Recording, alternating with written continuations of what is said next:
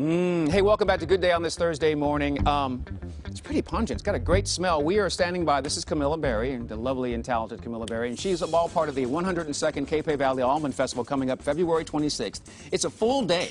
Yes. From 9 to 5, folks can come out and enjoy what? Culinary experiences all up and down the Capay Valley. Okay. 21 miles of almond blossoms, red buds, crafts, food, right. Gourmet food, live music, farming demonstrations at every little town all along the way. And so you'll be in Rumsey?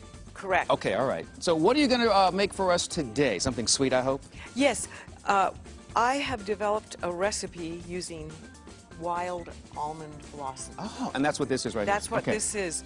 They have more flavor than domesticated almonds. Okay. And you can, I think you smelled it earlier. Yeah. That smell, which is the nectar and almond combined, that comes through in the ice cream. Oh, how do you do that then? So what you do is you take a good handful of wild almond blossoms, freshly picked. Okay. And you add 2 cups of half and half. Okay, got a little weight to it. All right. And then bring that to a simmer, which I'm not going to do Right. How long does that take roughly about? Bring it to a simmer, 4 to 5 minutes. Oh, okay. All right. And then you turn it off and cover it. Okay. And let it sit till it's cool. Okay. And strain it. Okay. Now we're talking. Now, you know, I was asking you as you continue to pour this in. When I looked at that, I thought about, I have allergies to pollen and things like that. And first thing I thought about is there pollen in here? And you said there may be, but you haven't had anyone experience anything yet. Correct. Yeah. There would be some pollen on the blossoms, but actually I picked these so early that the pollen hasn't developed very much anyhow. It's mainly the nectar. Okay. The nectar develops first to attract the bees. Aha.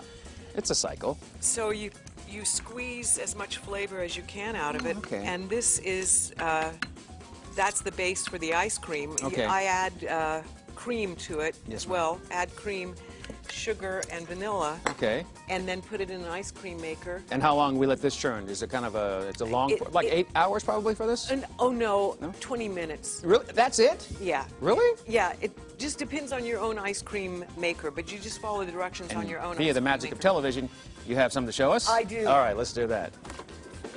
So it's almond blossom. Almond blossom ice cream. Okay. You won't find this anywhere in the world except Rumsey. Aha. Okay, we're going to get a spoon here. Because I created the recipe and it's nowhere else. There's a spoon. We'll try this one. Okay, so first, it has the great smell, but it's not overpowering. It's not as strong as that. And there we go. It's very clean. It's very clean. And then at the end, I'm starting to get the blossom at the end. It's nice, and it's different, too. Could you put something on top of it? Do a sauce or a drizzle, or just keep it straight and authentic? You could put a drizzle. In fact, the next chef that you have on has... Chef Casey, yeah. Right. Olive oil ice cream. I think a little olive oil on top of that would be really good. Well, there you go. Only way to find out for sure is to go down there and take part in the 102nd Capay Valley Almond Festival, February 26th from 9 to 5. And as Camilla mentioned, all these different spots, different stops along the way, so you can enjoy all these interesting aspects of the almond blossom. I'm going to talk more about this, a little bit later on in the next hour. Camilla, thank you for coming in. I appreciate that. You can buy in Rumsey. That's where you can buy. Good deal. Love that she's using the flowers, too. Right? How clever. Yeah. Love the smell of almond flowers. Thanks so much. All right, we're going to keep watching the storm out.